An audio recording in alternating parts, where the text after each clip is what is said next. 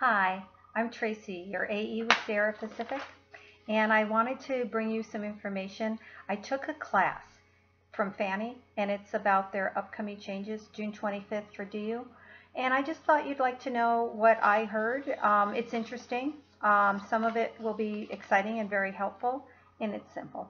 Let's see, they first talked about risk assessment.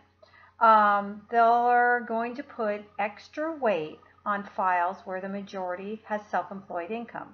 What that means is if your borrower has self-employed and your co-borrower is W-2'd, that won't change. It's the same that we've been used to. If they're both self-employed, that will cause extra weight to the negative, then that will be the change. Three borrowers, two are self-employed and one is W-2'd, that's going to have the extra weight. So if the majority has self-employed, then you are going to have extra weight risk assessment.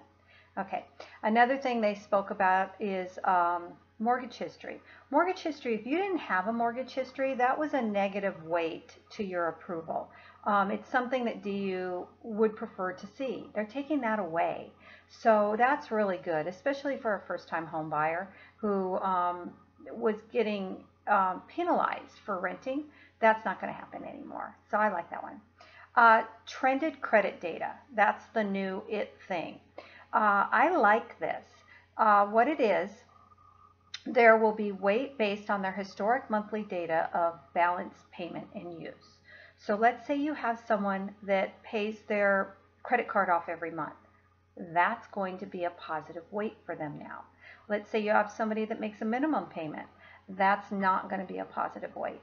So the reason I like this is a good tool to increase your credit score, because we all know the time you have to wait and the things you have to do. But now, if you tell them to make a larger than minimum payment every month, that's going to start increasing their score faster. So it's something we can use. Now, they're only going to use this on credit cards, even though it's based on mortgages and installment. They're only going to start using it for credit cards for the last 24 months of the credit report. And that's what they're going to wait on. Let's see. If your credit company isn't set up, doesn't use yet when it starts the trended credit data, you're not going to be penalized in the weighting of your DU run. It'd be great if they had it, but it won't be a negative if they don't. But I would call the credit company and ask them to add it because I think it's a cool feature. All right, and then lastly, multiple finance properties. They're changing how DU doesn't know if you have multiple finance properties. If your reserves aren't going to be correct, maybe your FICO isn't enough because of all the requirements for 5+ properties. They're changing that. They've got questions that you fill out that will tell them you have more. Let's say you don't fill it out right or you miss it.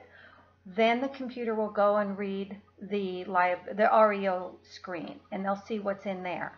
Let's say you didn't put it in there.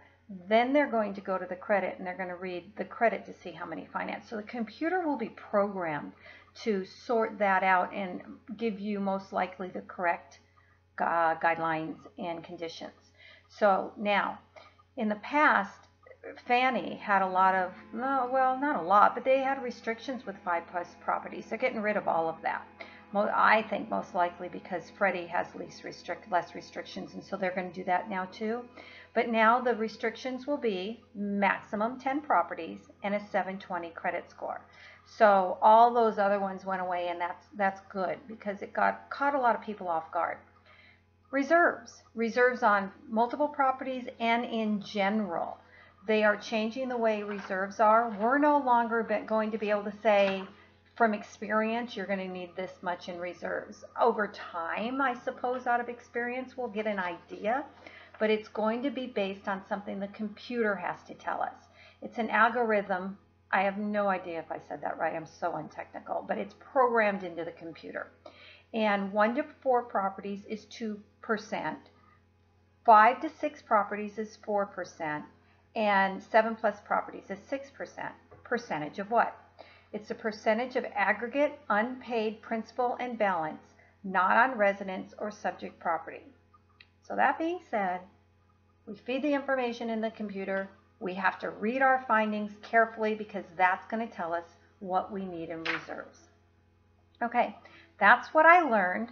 It comes June 25th, and we'll see how all that goes. In the meantime, call me with scenarios, pricing. I'm sitting here waiting to hear from you. And until the next video, thank you. I know you have a choice.